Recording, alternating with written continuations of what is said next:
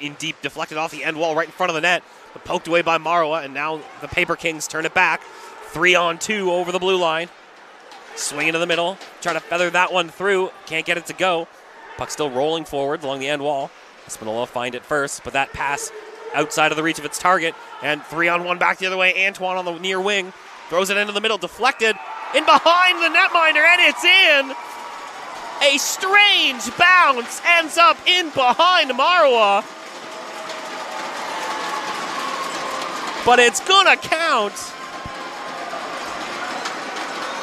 That goal coming 10 minutes, 22 seconds into the period.